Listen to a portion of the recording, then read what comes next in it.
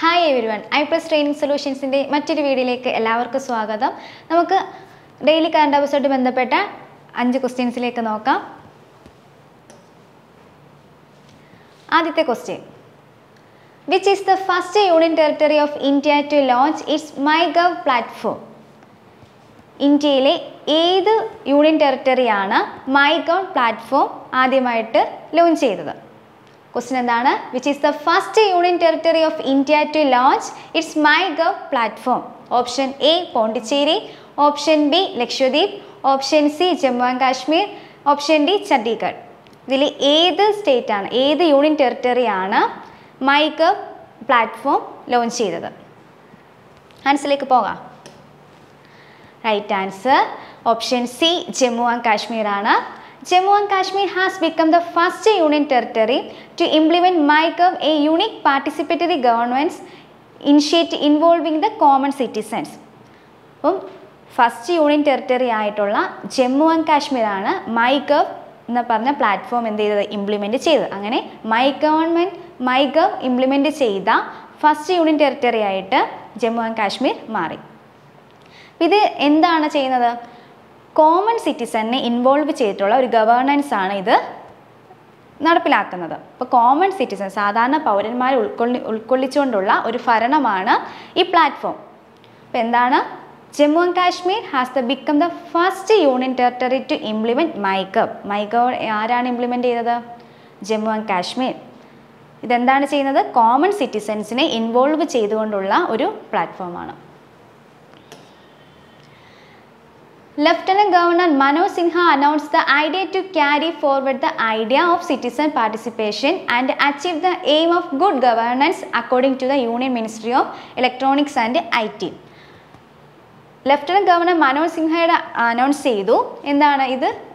Forward ചെയ്തു. എന്ത്? Citizen participation and achieve the aim of good governance. സാധാരണ പൗരന്മാരെ ഉൾക്കൊള്ളിച്ചുകൊണ്ടുള്ള ഈ ഒരു പാർട്ടിസിപ്പേഷൻ അദ്ദേഹം അനൗൺസ് ചെയ്യുകയും ഇത് എന്താണ് എയിം ചെയ്യുന്നത്? അച്ചീവ് ഗുഡ് ഗവേണൻസ്, നല്ലൊരു ഗവേണൻസ് ആണ് ഇത് എയിം ചെയ്യുന്നത്. സാധാരണ ജനങ്ങളെ ഉൾക്കൊള്ളിച്ചുകൊണ്ട് നല്ലൊരു ഭരണമാണ് അദ്ദേഹം എയിം ചെയ്യുന്നത്. രണ്ടാമത്തെ ക്വസ്റ്റ്യൻ നോക്കാം. The Unbox Me campaign which was launched recently is associated with which day? Unbox Me campaign recently ആയിട്ട് ലോഞ്ച് ചെയ്തു. അത് ഏത് ഡേ ആയിട്ട് ബന്ധപ്പെട്ടാണ്? Option A international transgender day of visibility, option B zero discrimination day, option C world humanitarian day, option D international day for people of African decent. ഇതിൽ ഏത് ഓപ്ഷനാണ്, ഏത് ഡേ ആയിട്ട് ബന്ധപ്പെട്ടാണ് അൺബോക്സ് മീ ക്യാമ്പയിൻ ലോഞ്ച് ചെയ്തത്? നോക്കാം right answer. Answer ഏതാണ്? Option A international transgender day of visibility ആണ്. International Transgender Day of Visibility is observed on March 31st. എന്നാണ് ഇത് ആചരിക്കുന്നത്? March 31st international transgender day of visibility നമ്മൾ ആചരിക്കുന്നത്. The USAID launched an initiative called Unbox Me campaign.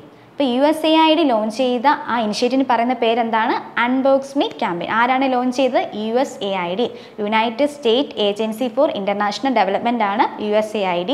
അത് launch ചെയ്തത് എന്താണ്? Unbox me campaign which advocates for the rights of transgender children. ആരുടെ അവകാശങ്ങൾക്ക് വേണ്ടിയിട്ടാണ്? ട്രാൻസ്ജെൻഡർ ചിൽഡ്രൻസിന് വേണ്ടിയുള്ള അവകാശങ്ങൾക്ക് വേണ്ടിയിട്ടാണ് ഈ ക്യാമ്പയിൻ ലോഞ്ച് ചെയ്തത്. ആരാണ് ഈ ലോഞ്ച് ചെയ്തത്? USAID. ഏത് ഡേ ആയിട്ട് ബന്ധപ്പെട്ടാണ്? The international transgender day of വിസിബിലിറ്റിയായിട്ട് ബന്ധപ്പെട്ടാണ് അൺബോക്സ് മീ ക്യാമ്പയിൻ ലോഞ്ച് ചെയ്തത്. It aims to rice awareness among parents, teachers and the society about gender identity during childhood. ഇതെന്താണ് റൈസ് ചെയ്യുന്നത്? It aims to raise awareness among parents, teachers and the society. പേരൻസിനിടയിലും ടീച്ചേഴ്സിനിടയിലും അതുപോലെ സൊസൈറ്റിയിടയിലും gender identity during childhood സമയത്തുള്ള gender ഐഡൻറ്റിറ്റിയെ പറ്റിയുള്ള കാര്യങ്ങൾ പേരൻസിനിടയിലും ടീച്ചേഴ്സിനിടയിലും സൊസൈറ്റിക്കിടയിലും ഒരു awareness കൊടുക്കുക എന്നതാണ് ഈ പ്രോഗ്രാമിൻ്റെ ലക്ഷ്യം, ക്യാമ്പയിൻ്റെ ലക്ഷ്യം. The campaign originated in India where more than 90% of transgender people leave their homes or sent out by the age of 15. 90% transgender കുട്ടികളും അവരുടെ 15ാമത്തെ വയസ്സിൽ ഒന്നെങ്കിൽ വീട്ടിൽ നിന്ന് പുറത്താകുകയോ ചെയ്യുന്നുണ്ട്. അപ്പോൾ ആ ചെയ്യുന്ന ഇന്ത്യയിലാണ് ഈ ക്യാമ്പയിൻ ലോഞ്ച് ചെയ്തിരിക്കുന്നത്. അപ്പോൾ 90% ഓഫ് കുട്ടികളുള്ള ട്രാൻസ്ജെൻഡർ കുട്ടികളുള്ള അവരെന്ത് ചെയ്യുന്നു 15ാമത്തെ വയസ്സിൽ ഒന്നേ വീട്ടിൽ നിന്ന് പുറത്താകുന്നു അല്ലെങ്കിൽ പുറത്താക്കപ്പെടുകയോ ചെയ്യുന്ന ഇന്ത്യയിലാണ് ഇത് ലോഞ്ച് ചെയ്തിരിക്കുന്നത്. ഇത് അൺബോക്സ് മീ ക്യാമ്പയിൻ. മൂന്നാമത്തെ ക്വസ്റ്റ്യൻ നോക്കാം. Which section of railways has completed 100% electrification across the zone? സോണിലുടനീളം 100% electrification complete ചെയ്ത റെയിൽവേയുടെ ഏത് section ആണെന്നുള്ളതാണ് question. Option A Konkan railway, option B north east frontier railway, option C east cost railway, option D south central railway. 4 options ഉണ്ട്. ഇതിൽ റെയിൽവേയുടെ ഏത് സെക്ഷനാണ് 100% electrification നടപ്പിലാക്കിയത്? Answer നോക്കാം. Answer option A Konkan railway ആണ്. Konkan Railway has recently completed 100% electrification across the zone and it has set a new benchmark for sustainable development. 100% electrification across the zone ഏത് railway ആണ്? കൊങ്കൺ റെയിൽവേ ആണ് complete ചെയ്തിരിക്കുന്നത്. ഇതെന്തിനു വേണ്ടി? ഇത് അതുകൊണ്ട് തന്നെ set new bench marks four sustainable development. Sustainable ഡെവലപ്മെൻറ്റിന് വേണ്ടിയിട്ട് ഒരു ബെഞ്ച് മാർക്ക്, അവരൊരു ഒരു മാനദണ്ഡം അവരെന്ത് ചെയ്തിരിക്കുന്നു? സെറ്റപ്പ് ചെയ്തിട്ടുണ്ട്. The Konkan Railway has completed the electrification work on its complete 741 km long route between Roha in Maharashtra and Tokkur in Karnataka. Roha in Maharashtra മുതൽ Tokkur in Karnataka വരെ 741 കിലോമീറ്ററോളം അവരെന്ത് ചെയ്തിട്ടുണ്ട്? ഇലക്ട്രിഫിക്കേഷൻ കംപ്ലീറ്റ് ചെയ്തിട്ടുണ്ട്. The cost of this electrification project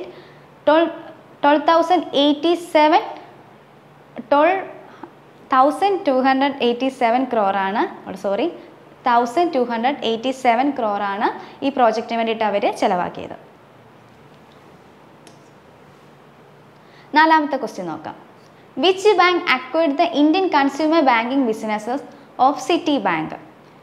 city ബാങ്കിൻ്റെ Indian consumer banking business ഏറ്റെടുത്തത് ഏത് ബാങ്കാണെന്നുള്ളതാണ് നാലാമത്തെ question. Option A HDFC bank, option B axis bank, option C ICICI bank, option D yes bank. ഇതിൽ ഏത് ബാങ്കാണ് സിറ്റി ബാങ്കിൻ്റെ Indian consumer banking business ഏറ്റെടുത്തത്? നമുക്ക് ഉത്തരത്തിലേക്ക് പോവാം. Right answer option B axis bank ആണ്. Indian private sector lender axis bank has acquired the Indian consumer banking businesses of US bank city group.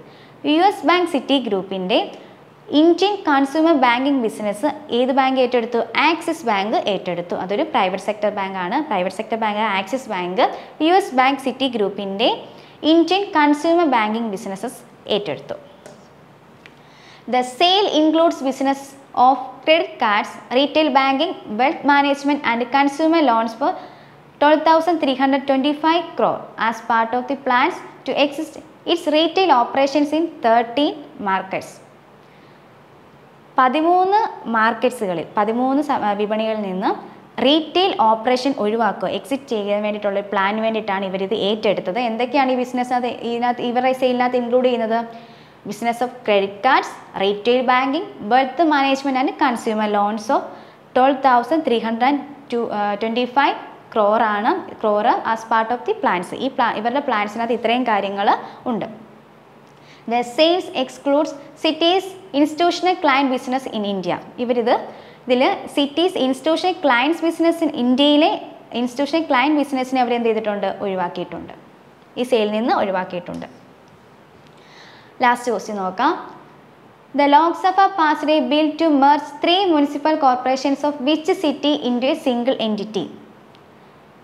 ഏത് സിറ്റിയിലാണ് 3 municipal കോർപ്പറേഷൻസിനെ ഏകീകരിച്ച് കൊണ്ടുവന്നിട്ടുള്ള ലോക്സഭയുടെ bill പാസ്സാക്കിയത്? Option A Mumbai, option B Delhi, option C Kolkata, option D Chennai. ഇതിൽ ഏത് സിറ്റിയിലാണ് 3 municipal കോർപ്പറേഷനെ ഏകീകരിച്ചുകൊണ്ടിട്ടുള്ള ഒരു bill പാസ്സാക്കിയത്, Lok Sabha പാസ്സാക്കിയത്? Right answer option B ഡൽഹിയാണ്.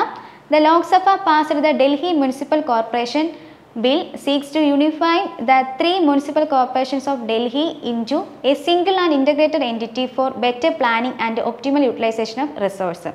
നല്ലൊരു പ്ലാനിങ്ങിന് വേണ്ടിയിട്ടും maximum utilisation of റിസോഴ്സിന് വേണ്ടിയിട്ടുമാണ് ഇവർ 3 municipal കോർപ്പറേഷനെ ഏകീകരിച്ചുകൊണ്ടുള്ള ഒരു സ്ഥാപനം ഡൽഹിയിൽ പാസ്സാക്കിയത്. ആരാണ് പാസ്സാക്കിയത്? Lok Sabha pass the Delhi municipal corporation bill എന്തിനു വേണ്ടിയിട്ട്? Four better planning and optimal utilisation of resource. Through the bill the centre proposed the appoint a special officer who will discharge the functions of the elected wings of councillors till the meeting of the new corporations is held. പുതിയൊരു corporation ഉണ്ടാകുന്നവരെ ഒരു special ഓഫീസറെ നിയമിക്കാൻ വേണ്ടിയിട്ട് എന്തിനു വേണ്ടിയിട്ട്? ഈ ആവശ്യമായിട്ടുള്ള കൗൺസിലേഴ്സിൻ്റെ functions നടപ്പിലാക്കാൻ വേണ്ടിയിട്ട് സെൻറ്റർ എന്ത് ചെയ്തിട്ടുണ്ട്? ഈ ബില്ലിലൂടെ ഒരു സ്പെഷ്യൽ ഓഫീസറിനെ നിയമിച്ചിട്ടുണ്ട്. The bill is expected to give more autonomy to the unified corporation. ഈ ഏകീകൃതമായിട്ടുള്ള കോർപ്പറേഷന് വേണ്ടിയിട്ട് മോർ ഓട്ടോണമി ആയിരിക്കും ഉണ്ടാകുന്നതെന്നാണ് ഈ ബില്ലിലൂടെ അവർ എക്സ്പെക്ട് ചെയ്യുന്നത്. ഇതെല്ലാമാണ് നമ്മൾ ഇന്ന് ഡിസ്കസ് ചെയ്ത 5 പ്രധാനപ്പെട്ട ഡെയിലി കറണ്ട് അഫയേഴ്സ്. അപ്പോൾ എല്ലാവർക്കും മനസ്സിലായെന്ന് വിശ്വസിക്കുന്നു. Thank you.